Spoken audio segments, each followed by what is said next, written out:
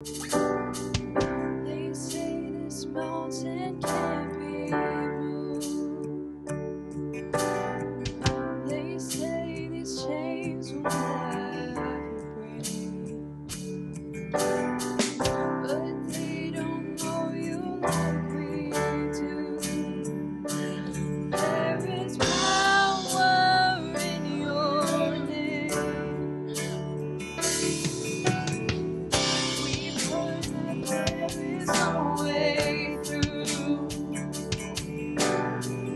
We've heard that time will never change.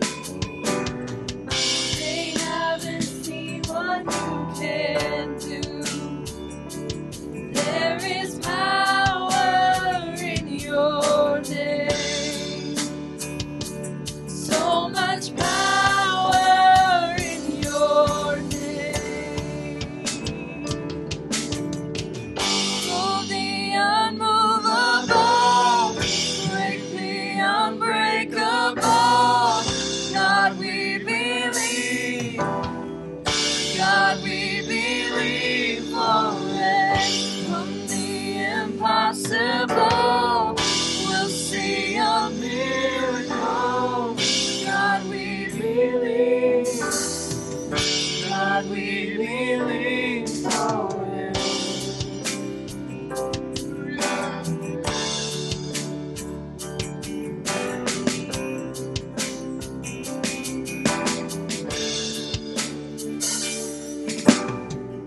We know that hope is never lost,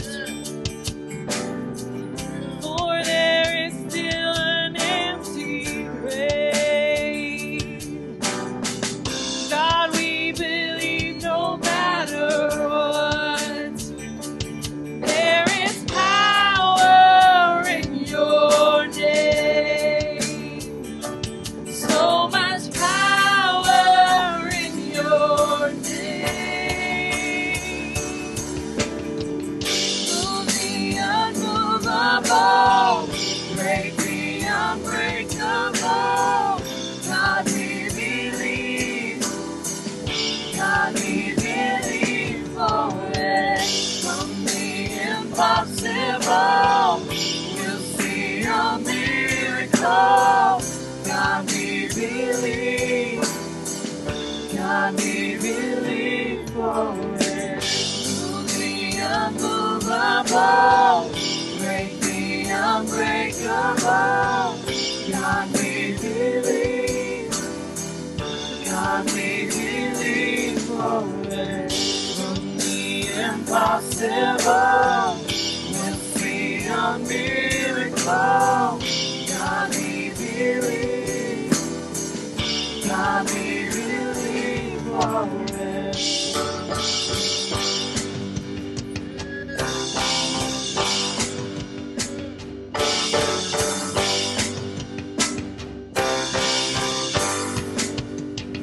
You are the way when there seems to be no way. We trust in you, God, you have the final say. You are the way when there seems to be no way. We trust in you, God, you have the final say. You are the way when there seems to be no way. We trust in you, God, you have the final say. The unmovable, break the unbreakable. God, we believe. God, we believe for it. From the impossible, we'll see a miracle. God, we believe. God, we believe for it.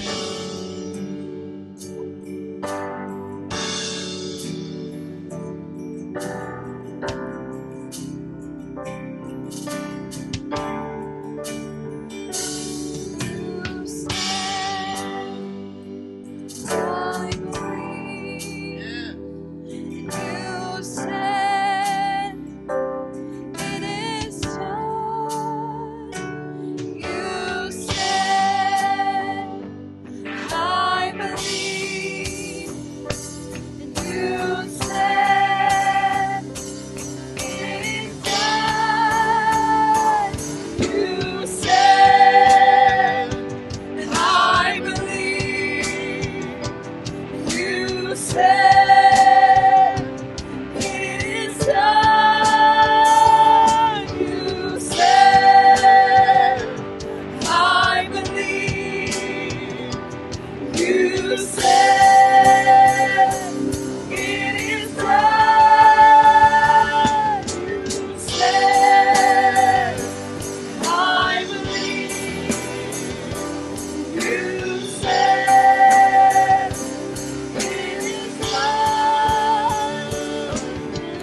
You said in your word that there's no manner of disease you cannot heal, God. Oh, God, I believe right now in this place, God, you can break chains right now, God. Oh, God, restore the mental health, God. Oh, God, I pray that you would cause all the prodigals to come back, God. Oh, God, we believe in God. You cannot lie. Your word cannot return void, God. Oh, I believe you said it is done. Move the unmovable, break the unbreakable. God, we believe tonight, God. We believe. Oh, for the impossible. God, we see the miracle. Oh, we believe in Jesus.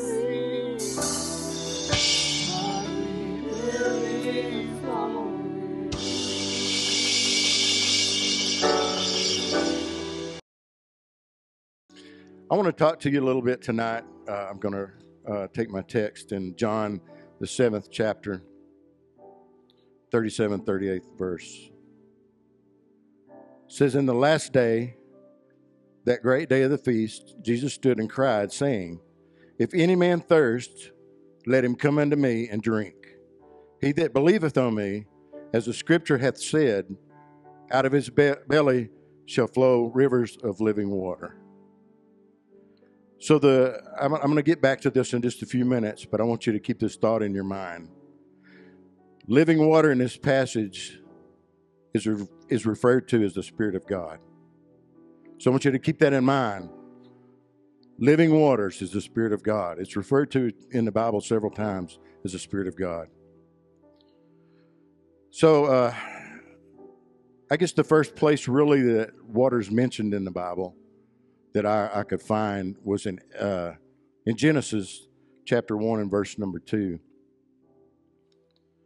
It says, and the earth was without form and void, and darkness was upon the face of the deep, and the Spirit of God moved upon the face of the waters.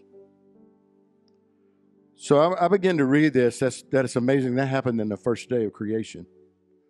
Water in the first day of the creation. There's so many scriptures in the Bible about water that I couldn't be here all night because I could talk and talk and talk about scriptures in the Bible about water. I've always been the kind of person that really enjoys just taking stuff apart, working on it, seeing how it works, put it back together. And when God began to deal with me on this script, on this message about water, my mind began to just wander like all different kinds of directions. I mean, I had no idea where I was going. And I believe Brother Dansby was preaching the night that God gave me this message. It's been a while back. And I told him before, I said, if you see me back there with my phone, don't think I'm texting anybody. Because I don't have Facebook. I don't have Twitter. If y'all do, that's okay. I don't. But anytime God gives me a little thought, I want to jot it down. Because I'm getting older and my mind's going a little bit crazy. So I have to write things down or I'll forget it. Amen. So I just began to think about everything, that really piqued my interest. And so I began to notice a lot of similarities between the spiritual and the physical when it comes to water. It's essential in both cases, whether you're in the spiritual or the physical. Water is so essential to both cases. The parallels of water, of physical and spiritual, when it comes to water, run hand in hand, all throughout the Bible. And I found it very interesting that water is mentioned 722 times in the Bible. That's more times than faith, hope, prayer, and even worship. That says a lot. It's a key ingredient that we must have. We cannot do without. Our bodies can't do without water. Even though our bodies are made up of mostly water. And I began to study out a few things. So 60% of the human body is made up of water, according to the Journal of Biological Chemistry, 158. Says the brain and the heart are composed of 73% water. Did y'all know that? I didn't know that. Sister Teresa probably knew that. She's a nurse. I didn't know that. Man, that's great. The lungs are made up of 83% water. Now, my little granddaughter, when she took her breath, she was in water, and when she came out, they say that a baby, when a baby is born, it breathes in fresh air as soon as it's born, and their lungs inflate. But what happened to her? Her lungs inflated, and then they deflated. They didn't work properly. So it's essential in life, water's just essential. So let's go on down. It says the muscles and the kidneys are 79% water. Your bones are 31% water. It says on average, a person can live between 3 days and a week without water before their body starts going into shock. And you're basically going to die if you don't get it. There's no way around it. If y'all will indulge me just a few minutes, I got something I would like to do. I got a couple of participants, Broxton and Kyle. Y'all want to come help me out? Come on and help me out. All right. What I want y'all two to do is start right here and just run around the church. Just go ahead. Take off. Go that way. Go that way. It don't matter. Just go the same way. Run. So I love illustrations. I don't know about everybody else, but I love illustrations. I love when ministers use illustrations. Look like he's going to catch her before she gets around. Oh, yeah, I think he's going to catch her. I think he's going to do it. So in John, the 4th chapter, while they're running, in the 14th verse, it says, "But so whoever drinketh of the water that I shall give him shall never thirst. But the water that I shall give him shall be in him a well of water springing up into everlasting life." In Ezekiel, the 36th chapter, the 25th verse, it says, "Then I will sprinkle clean water upon you, and you shall be clean from all your filthiness and from all your idols, and I will cleanse you." And Isaiah, the 12th chapter, the 3rd verse, says, "Therefore, with joy shall you draw water out of the wells of salvation." That's pretty good. Joy out of the wells. Okay, when y'all get back, you can stop. Just to show you how essential water is. Can you open that? Can you open it? Open it up and hand it to her. Open this up. Don't drink it. Don't drink it. Just hold it. Don't drink it. Here's one for you. Don't drink the water yet. Now, what I want you to do is take that water, put a little bit in your other hand. Just throw this over your shoulder. Here. Put a little bit in your hand. Put a little bit of water in your hands. I'm going somewhere. Just put a little bit of, there you go. That's okay. It'll dry. All right, now I want you to splash your face with that. Put it on your face. Come on. Now, does that feel good? Does that feel refreshing? Feels good, huh? Okay, set your bottles down. Did that help you thirst? A little bit refreshed you a little bit? Okay. Now, run again. Go. Take off. Go. So in Psalm 23:2, he says, "He maketh us to lie down in green pastures, and he leadeth me beside the still waters." Matthew 10:42 says, "And so whoever shall give him to drink unto one of these little ones a cup of cold water, only in the name of a disciple, verily I say unto you, he shall in no wise lose his reward." You can stop. You can stop.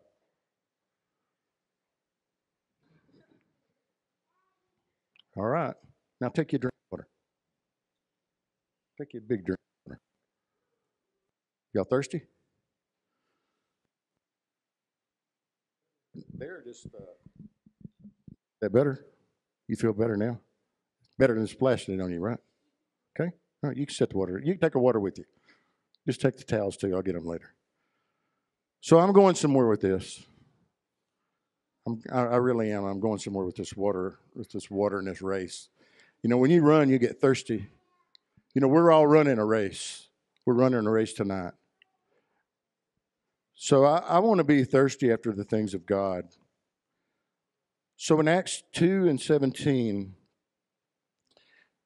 I want to read this scripture to y'all. It says, "And it shall come to pass in the last days, God saith God." This is not any disciple talking. This is God talking. "I will pour out my spirit upon all flesh. And your sons and your daughters shall prophesy, and your young men shall see visions, and your old men shall see dreams."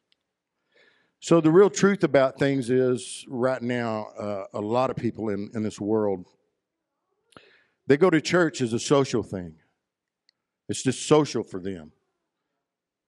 And the problem with that is they only get the Spirit of God, which is the water we talked about earlier. I told you to remember that. It references the Spirit of God in the Scripture. He said, "I pour out my Spirit upon all flesh." So this deal with the water thing here, just to explain this to you. You can get a little bit of the Spirit on you, and it'll feel good for a while. And you can go a little bit farther. But when you get it down inside of you, when you get that water, that Spirit of God down inside of you, there's something about it that will sustain you for a long time. It'll keep you going when you feel like you're going to fall. This water will keep you going. So right now, people are going to church as a social thing. They want to go there so people can see them and say, "Oh, I've been there." But they want to get that water. They want to get that Spirit just on them. They don't want to get it inside of them. Unfortunately, we're living in the last days. The Scripture tells us we're living in the last days. And I believe we're living in the last days. But it's so important not to just get the water on you, not to get the Spirit of God on you. It's so important to get it down inside of you. Because I told you before, water is so essential spiritually and physical. You have to have the water in order to get into heaven. And you have to have the water in order to survive here on earth. And without that water, you're not going to make it in either place. So in John chapter 3, it says, "Jesus answered and said unto him, Verily, verily, I say unto thee, except a man be born again, he cannot see the kingdom of God. Nicodemus saith unto him, How can a man be born when he is old? Can he enter the second time into his mother's womb and be born?" That's a very good question. That's a very good question. You know, I believe if I was Nicodemus, I would probably ask the same thing if I didn't know. How can it be? So Jesus began to explain to him. And he answered, he says, "Verily, verily, I say unto thee, except a man be born of water and of the Spirit, he cannot enter into the kingdom of God. It says, Marvel not that I said unto thee, you must be born again. The wind bloweth and listeth, and thou hearest the sound thereof, but cannot tell whence it cometh and whither it goeth. So is every one that is born of the Spirit." So this scripture right here was talking about, Nicodemus had a good question about the being born again. If you don't get that water, if you're not baptized in the name of Jesus for the remissions of your sins, I hate to tell you, but you're not going anywhere. If I hadn't followed this scripture, if I hadn't done that, I'm telling you today, I would not be here. But there's something about when you get that Spirit of God upon you and inside of you. It makes a difference. It makes a difference whether it's just on you or in you. And it's all very important with the water. It says, "Then Peter said unto them, Repent." That's asking for forgiveness for your sins. That's what it means to repent. You tell God you're truly sorry, and you have to mean that with all your heart. "And be baptized, every one of you, in the name of Jesus Christ, for the remission of your sins, and you shall receive the gift of the Holy Ghost." You see, I believe that in Matthew, I believe that that's what he was talking about when he said, "I'm going to give you the keys to the kingdom." He's talking about this scripture right here. The key to getting into heaven, into the kingdom, is you have to be baptized in the name of Jesus. You have to repent of your sins, be baptized in the name of Jesus, and be filled with the Holy Ghost. That's scripture right there. There's no way around that.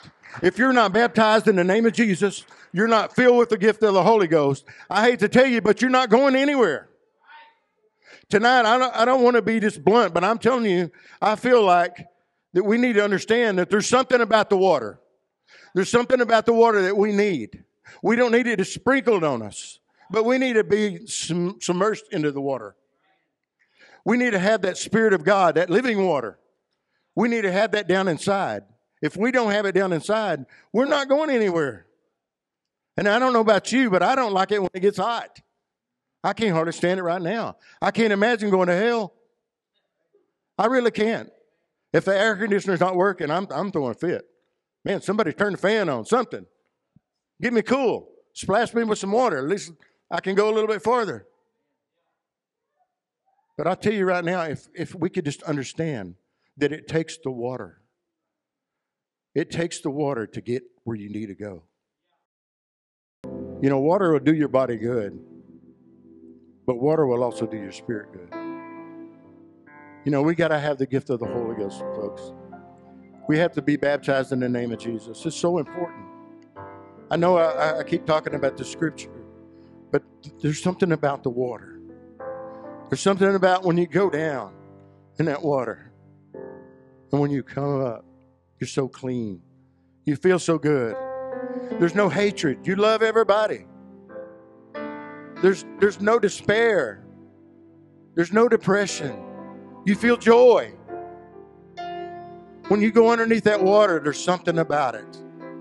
And then when God fills you with His Spirit, that living water, He's telling you, when you get filled with the Spirit, then you can go out and you can preach to this lost and dying world. It's so important, folks, today. We got to remember, we have to get into the water. We have to get into the Spirit of God. We can't just let it get on us, but it's got to get in us. I want to love the Lord with everything I have. I want to give Him everything I have. But most importantly, I want to follow the Scripture. I want to follow that Scripture. I want to repent. I'm telling you, I've been serving the Lord for a long time. Have I been perfect? No. Has anybody else in here been perfect? No. If you're honest with yourself, you ain't been perfect. None of us have. But the good thing about it is we can go to a God. It's not just somebody made up. We can go to a God when we say, Jesus, I'm so sorry. Like He's saying tonight, I'm sorry, God. I'm sorry. And He'll look down and He'll say, it's okay. Come on up here. Tonight, my little grandson was having some issues about his guitar playing. He was, I don't want to embarrass him, but he was kind of feeling bad. He was a little nervous about it. But you know, that's what God does. God says, come on. I began to tell him, come on over here. I said, listen, you just play for God in yourself. You don't worry about anybody else sitting in here. And that's the way you got to be with God. You don't worry about what everybody else is doing in this place tonight. But I want you to ask yourself this question. If God come back right now, where would I be? Would I make it to heaven? You have to ask yourself that question. I know it's blunt, but we have to ask ourselves that. If God come back right now, where would we be? Where would we stand? Tonight, I want to go to heaven. And there's nobody in this building tonight I want to see go to hell. I want to see everybody in here go to heaven. But we have to have that water. It's got to be inside of us, folks. It's got to be inside of us. If we want to get to heaven, we've got to obey the Scriptures. And I'm so thankful for a church that preaches the oneness doctrine and preaches Scripture. You see, when we preach something, it's not something that's made up and fabricated. You can get your Bible and you can read it for yourself. Everything I read to you tonight is in there. If we could, I know it's early still, folks. If we could, let's just find us a little place. You don't have to get up. You don't have to kneel. God can touch you right where you're at. Let's just begin to pray just a little bit. Let's give God a little bit of glory, a little bit of time tonight. I know everybody's ready to get out and get a hot dog, and that's all good. But I'm telling you right now, a hot dog won't get me to heaven. And there's some things I need to correct in my life. I know you're saying, Brother David, you just got through ministering, but that don't make me perfect. Being a minister does not make you perfect. As a matter of fact, it probably makes you more imperfect. Because when God gives you something, you have to apply it to your life before you can preach it. I told my son tonight, I said, I'm a little nervous. He said, you nervous? I said, I'm always nervous. Because whatever I say, I'm going to be held accountable to it in the end. And I'm telling you tonight, I don't want to see anybody lost in here tonight. If you could, let's just go to the Lord a little bit and let's just have a seasonal prayer.